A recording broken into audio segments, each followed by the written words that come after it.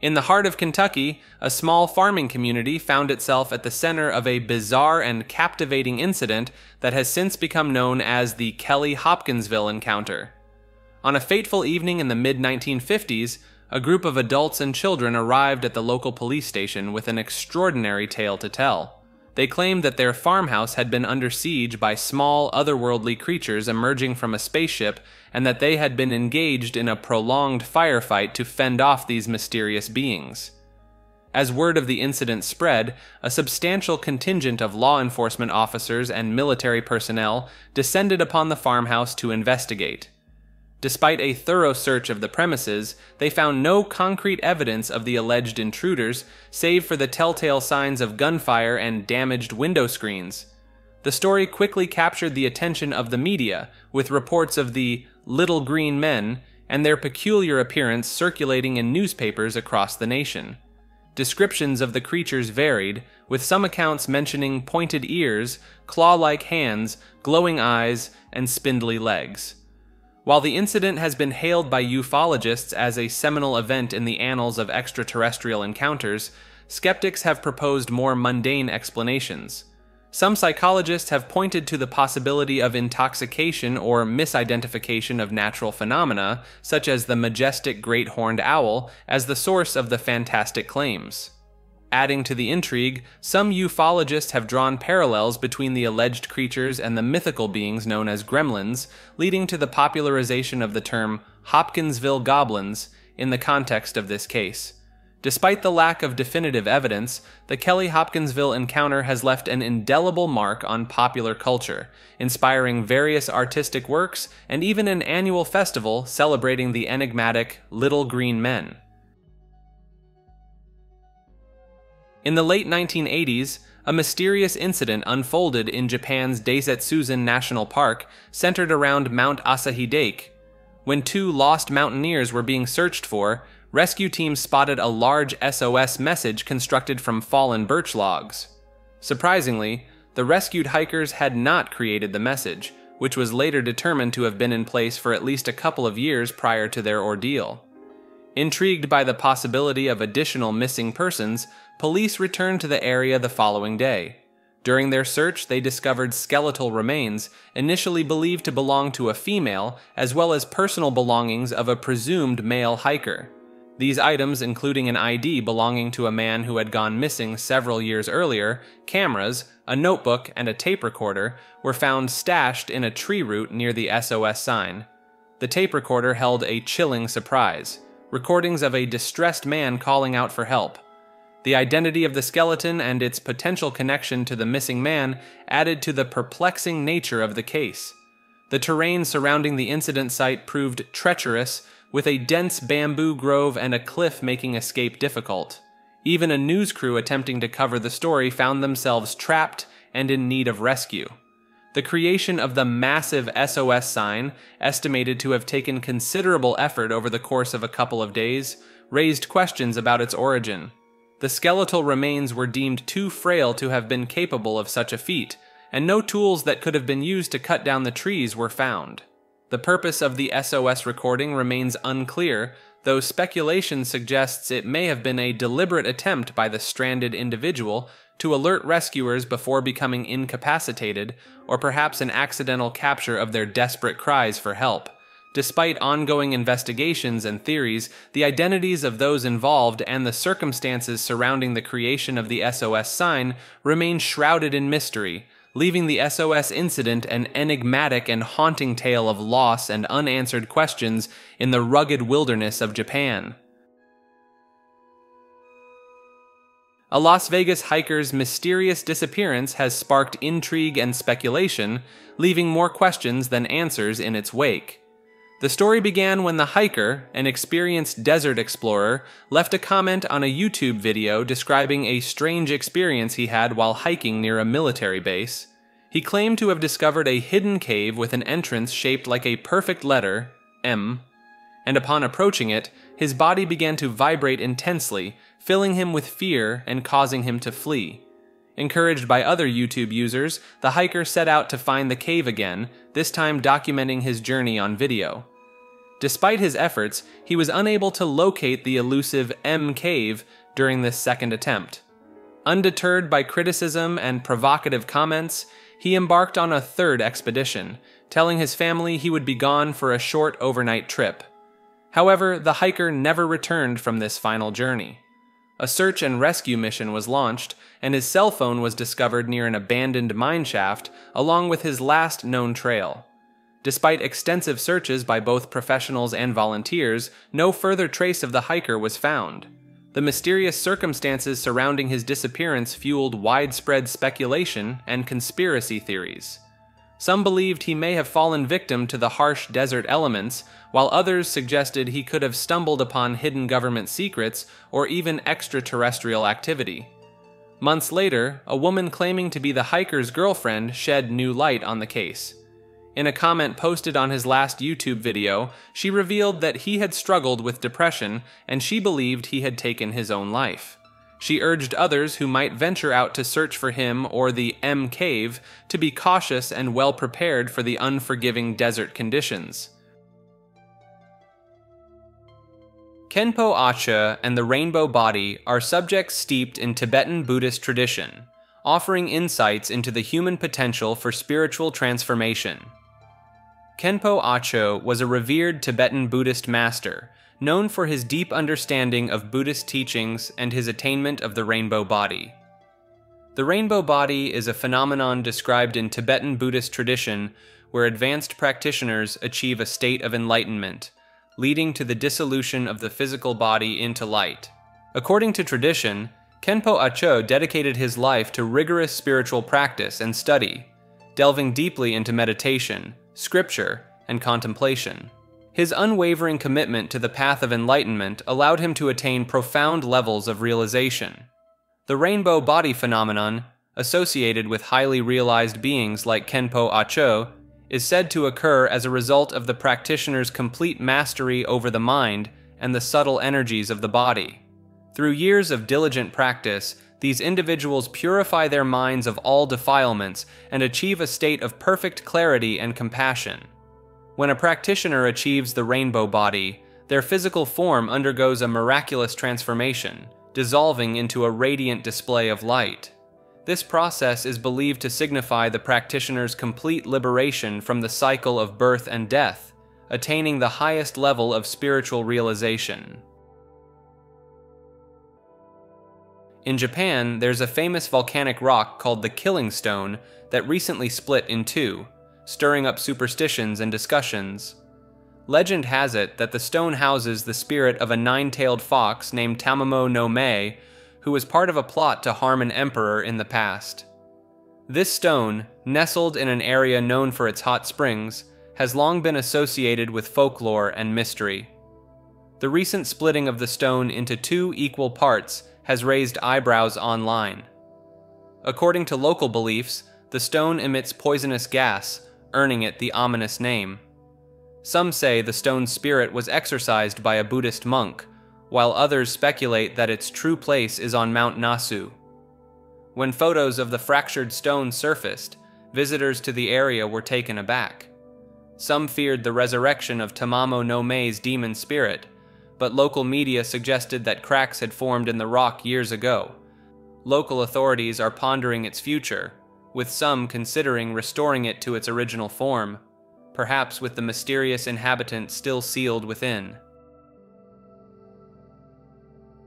Kirlian photography, named after its discoverer, captures electrical coronal discharges. It involves connecting an object to high voltage on a photographic plate, creating an image showing silhouettes with a glowing aura. Initially explored in scientific and parapsychology research, Kirlian photography is now mainly used in alternative medicine. However, claims about paranormal auras lack scientific backing. Dating back to 1939, Kirlian and his wife observed a glow around a patient undergoing electrical treatment.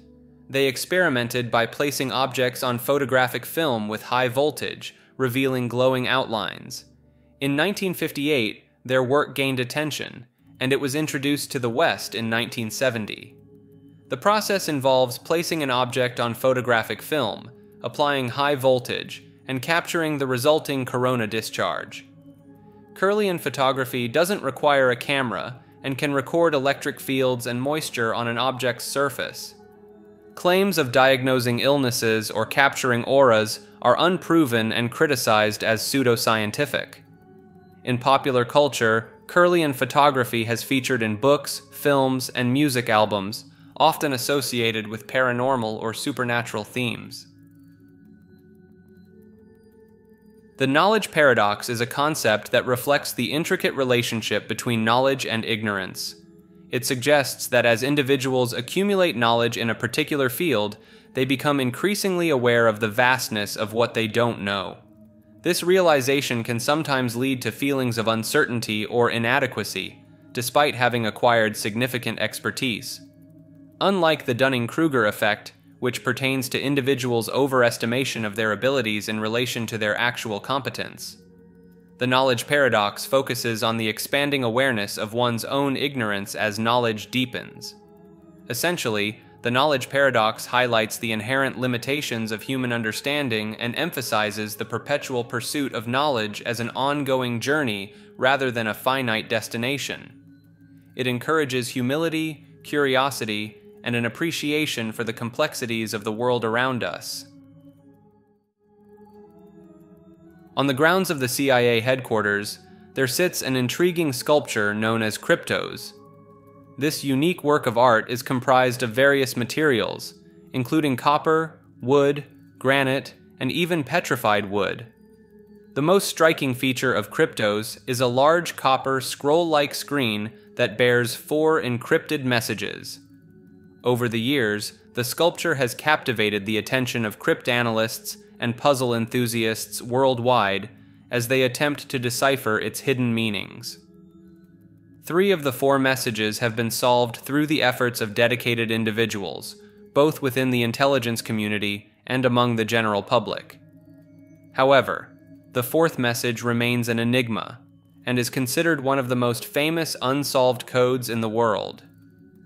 The artist behind Cryptos has provided tantalizing clues about the elusive 4th message, hinting at its connection to a particular clock in a major European city.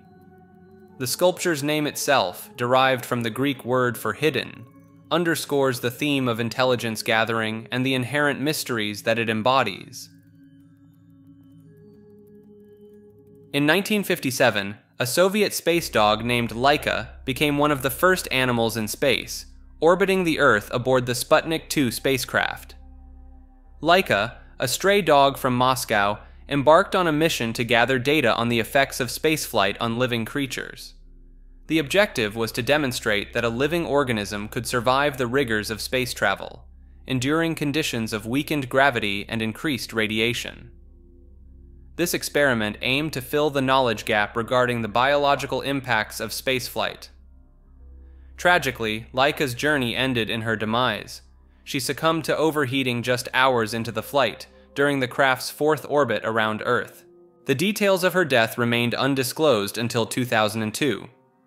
Sputnik 2, the spacecraft carrying Laika, was hastily constructed to meet a deadline set by Soviet leader Nikita Khrushchev, who sought a space spectacular to commemorate the October Revolution.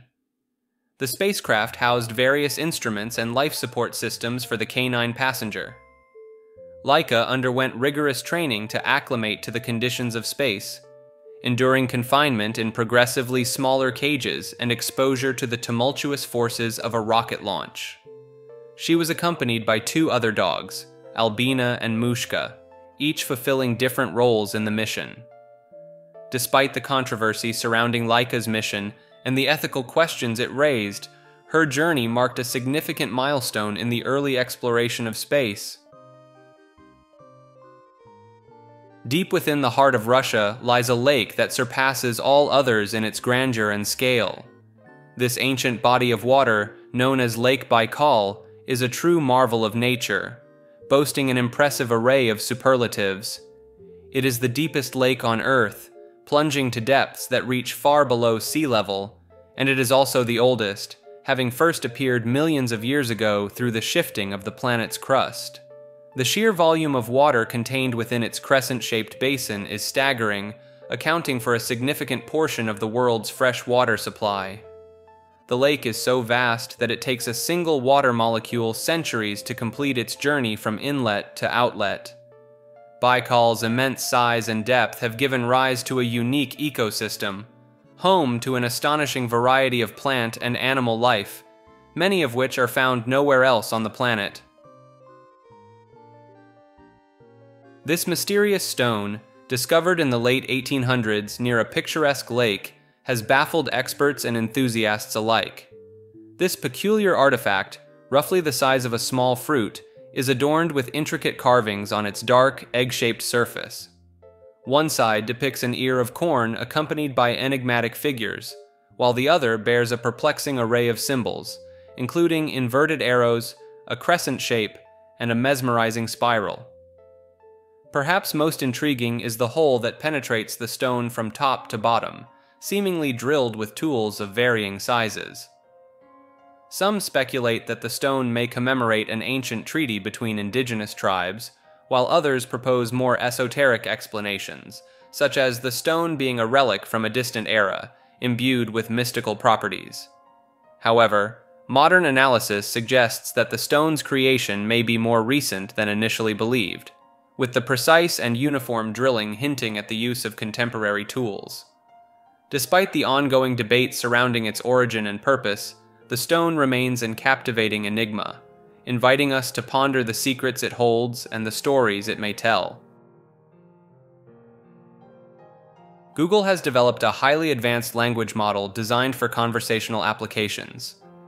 This sophisticated AI system has been trained on a vast corpus of human dialogue and stories, allowing it to engage in open-ended conversations that are sensible, interesting, and contextually relevant.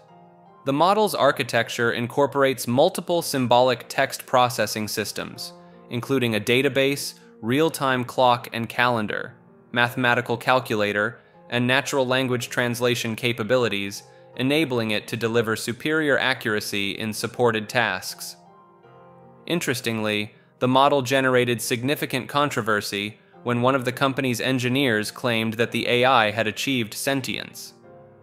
These claims were met with widespread skepticism from the scientific community, with experts arguing that current neural networks lack the complexity and capabilities necessary for true self-awareness.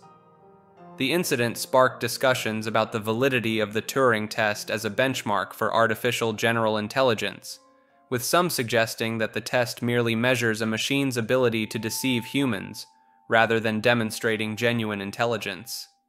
Despite the controversy, the company has continued to refine and expand the language model's applications, including the development of a mobile app that provides on-demand suggestions based on complex user goals and a conversational AI chatbot designed to compete with similar offerings from other tech giants. In a quiet corner of East Texas, a life-altering encounter with a mysterious flying object left 3 individuals struggling with the profound consequences of their experience. On a December evening, a woman, her friend, and her friend's young grandson stumbled upon a massive, diamond-shaped craft hovering just above the tree line. As they exited their vehicle to investigate, they were overwhelmed by an intense heat emanating from the object, which caused immediate physical discomfort. The witnesses watched in awe as the UFO slowly ascended, suddenly accompanied by a swarm of helicopters that seemed to converge on the strange craft from all directions. In the days following the incident, all 3 individuals fell ill, suffering from a range of symptoms that closely resembled the effects of radiation poisoning. The most severely affected of the group required hospitalization, and all continue to grapple with ongoing health issues that they attribute to their close encounter. Despite their efforts to seek answers and justice through legal channels, official agencies have consistently denied any knowledge of the event, even though the helicopters observed at the scene have been identified as military aircraft. The witness's personal physician has described their condition as a textbook case of radiation poisoning, comparing it to the effects experienced by those in close proximity to the atomic bombings of Hiroshima. Last Thursdayism is the idea that the universe was created last Thursday, but with the appearance of being billions of years old. According to this view, everything, including memories, fossils, and light from distant stars, was formed last Thursday in a state that makes it seem much older. Last Thursdayism points out how our observations may not always match reality.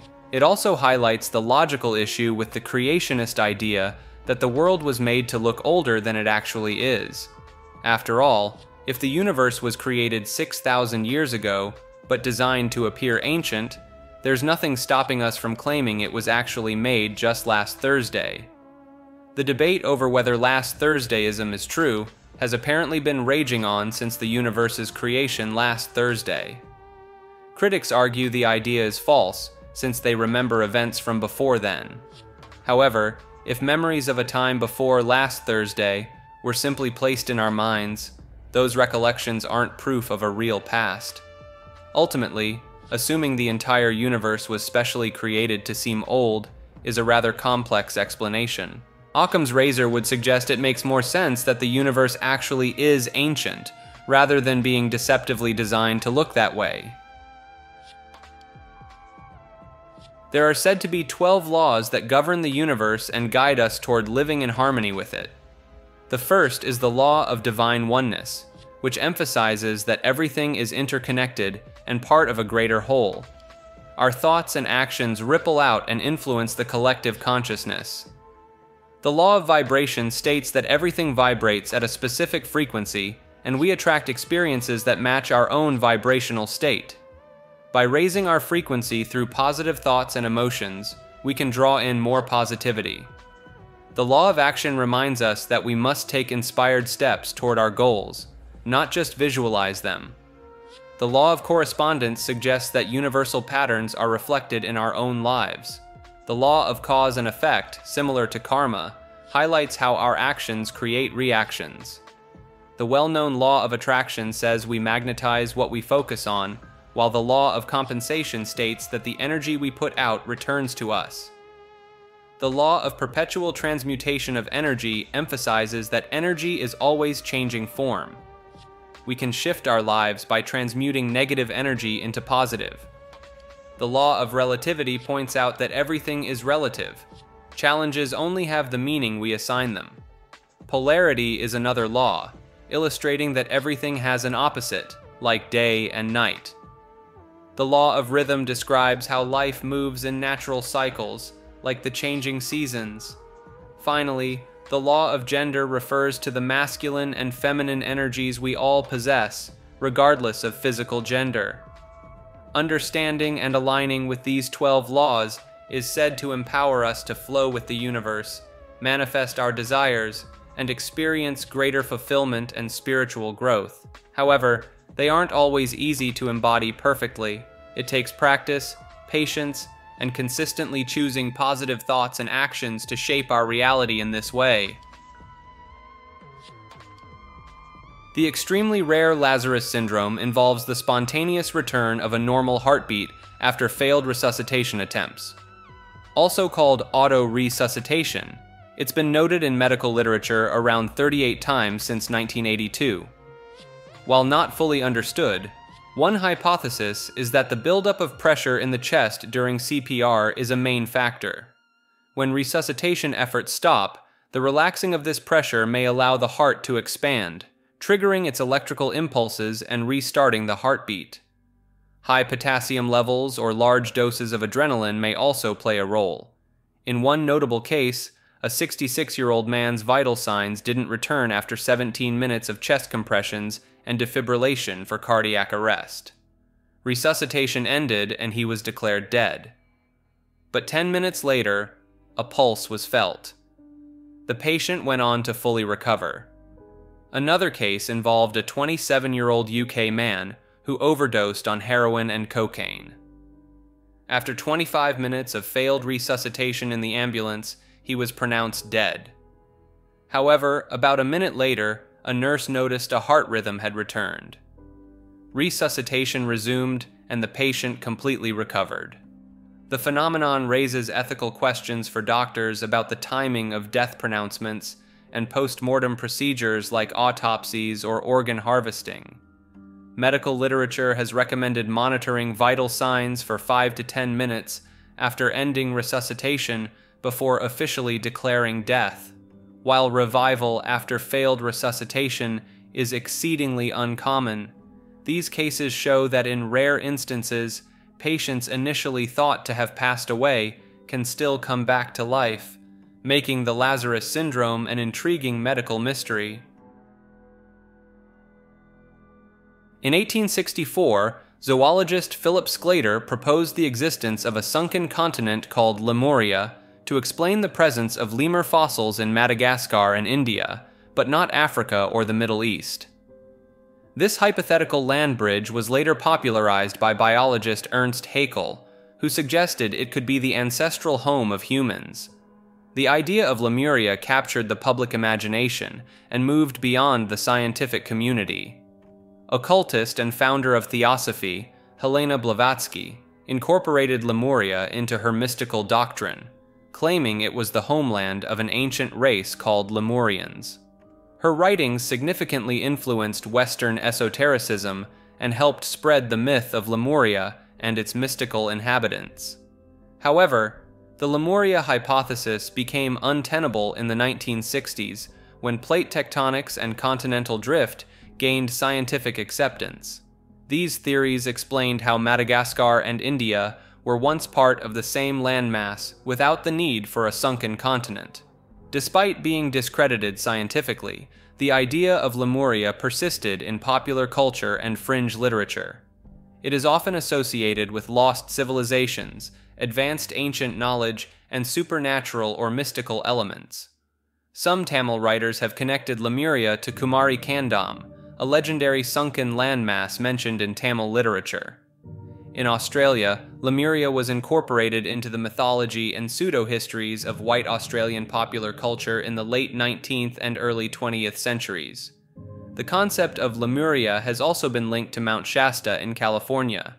In 1894, Frederick Spencer Oliver claimed that Lemurian survivors lived in tunnels beneath the mountain. This idea was further popularized by Harvey Spencer Lewis in 1931, and has been adopted by various spiritual and religious groups who make pilgrimages to Mount Shasta.